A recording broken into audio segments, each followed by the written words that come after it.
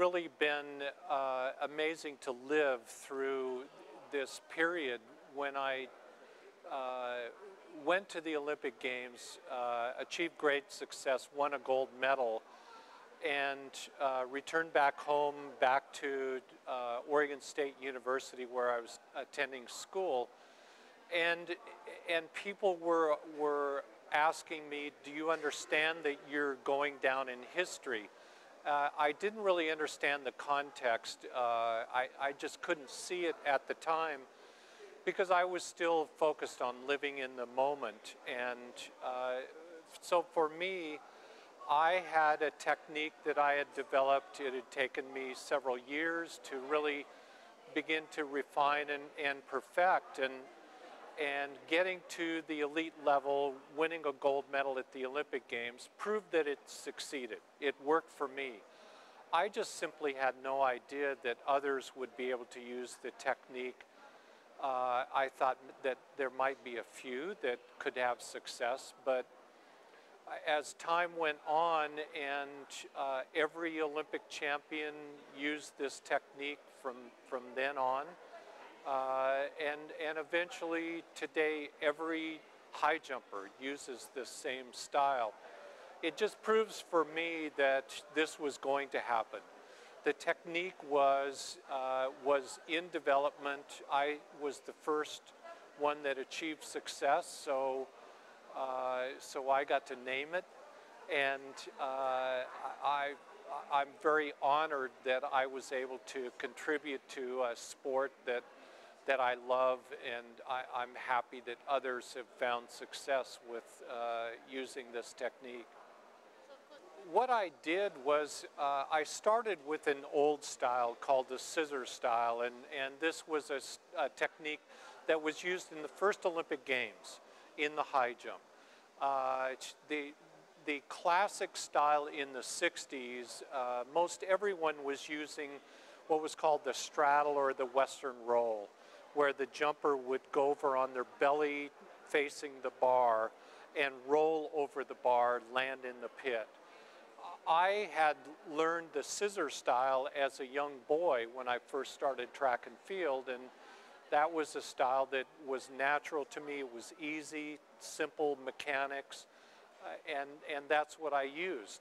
When I got into high school, my coach informed me that this technique would be limiting and that I would never reach my potential. So he insisted that I change. I went back to try to learn the straddle technique and had very poor results, became very frustrated, and as a young man, I wanted to go back to what I started with.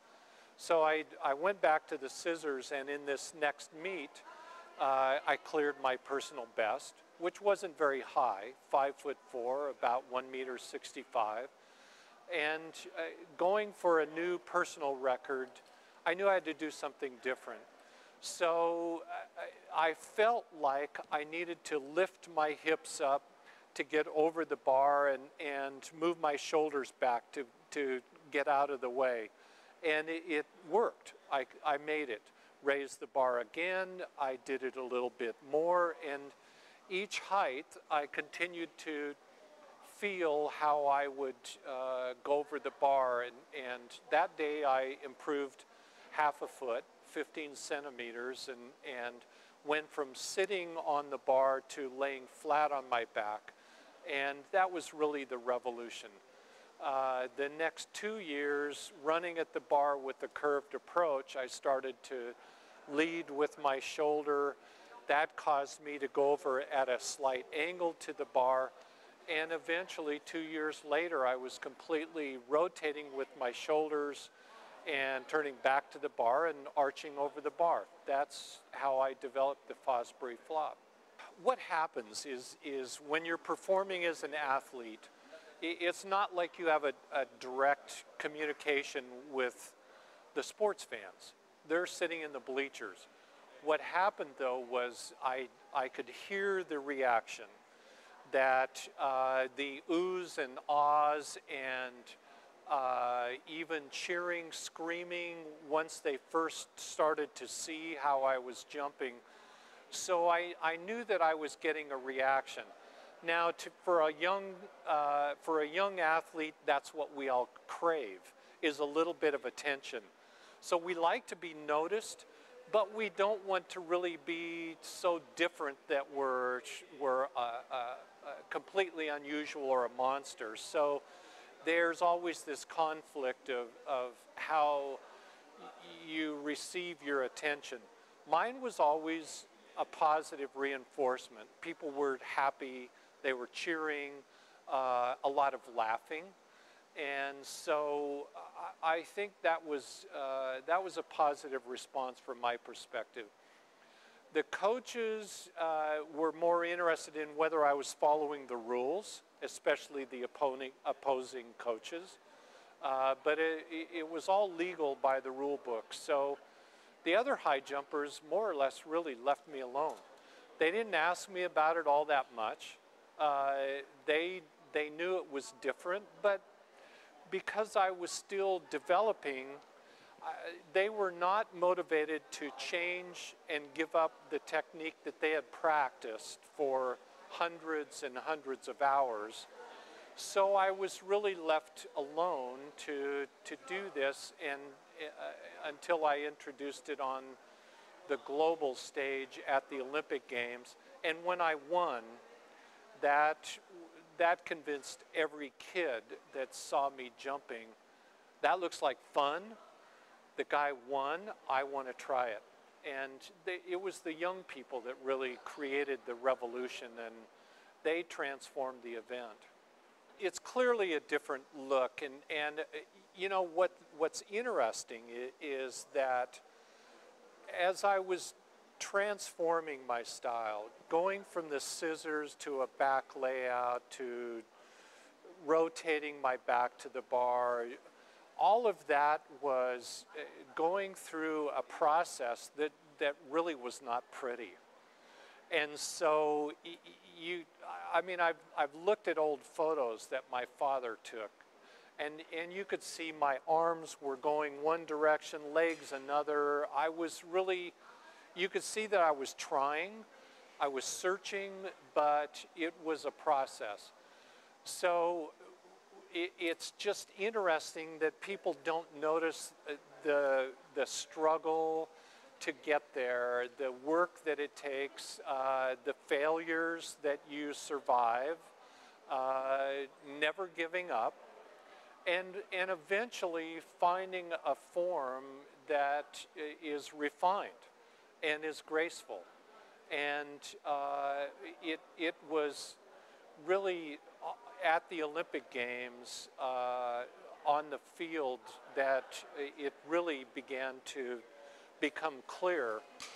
This is a technique that is smooth, it's graceful, it looks refined, it looks easy.